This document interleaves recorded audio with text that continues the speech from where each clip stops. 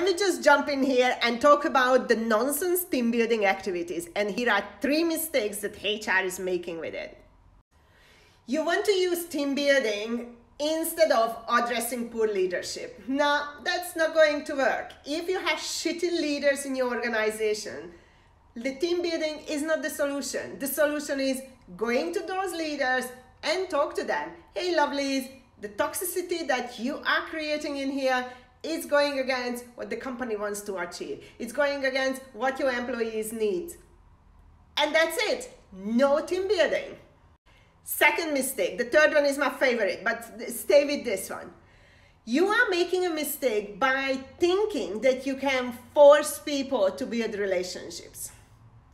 If I hate this girl next to me, I'm going to hate her, but it doesn't mean we can't work together, okay? So we don't need to be dragged into a game where we can talk about which M&M's candy she is and which M&M's candy color I am, so then we can build relationships.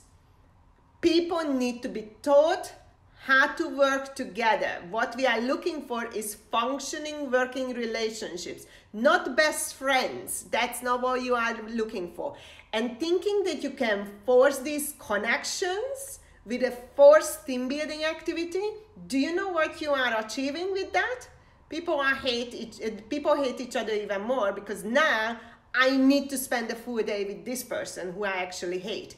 Whilst I could avoid her maybe 7 hours out of the 8 hours while working.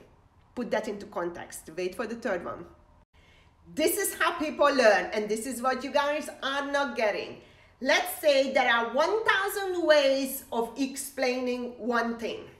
And out of these 1,000 ways, 2 will get through to one person.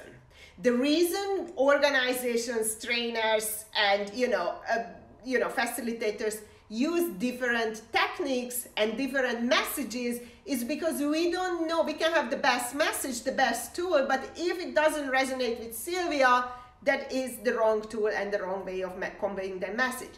So facilitators are looking for different ways, and out of the 1,000 to get through to people, team building is just one, and organizations stuck with that. There are other 999 ways of explaining and for people why working together is useful and creating that cohesive team. So if you stuck with one, it's very likely that nobody is going to receive your message. You're welcome.